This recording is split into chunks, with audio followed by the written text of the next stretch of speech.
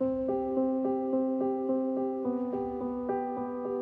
been able to do so many things that I've wanted to do, and I've been able to fulfill so many of my own dreams that I was at a point where I could, help some others achieve their dreams. How are you today? I knew that I wanted to teach. I just had a real desire to give back, but I felt like I didn't know what I could teach. And then it was almost like my question was answered when I found Art of Elysium. So it was like, you can give exactly what you know. So I met Jackie. She's so funny, she's so smart and so sweet. I came in to make a movie trailer with her, and she got to pick the genre, she got to pick the characters. Like, she had total control. She was the writer, director, producer.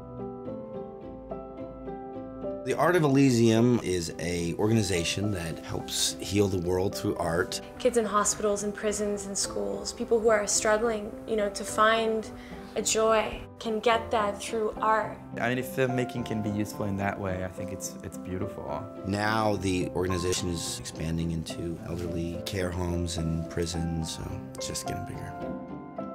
Take one.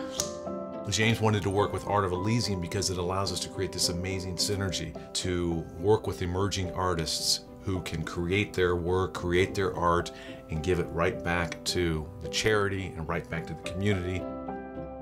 James had told Nina that he had these short stories that he wanted her to adapt. The movies are based on stories that I'd written. The movie is called Memoria, and I co-directed it with my really good friend, Nina Lieri. And I thought Nina and Vlad had the right sensibilities to adapt that material. Then the idea was to raise money for the film, and all profits would go to Art of Elysium. Essentially, the people that helped support the films were giving to charity as well. I did a lot of my early work with Art of Elysium at a children's hospital for critically ill children, and we would put on shows with them. I would write shows with the children, and a lot of it was just being there with them, spending time.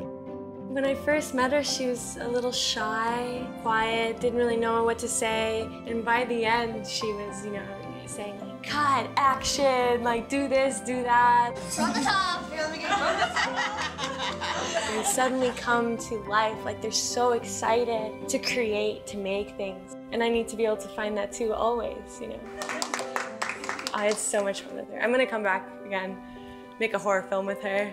She's really excited about it.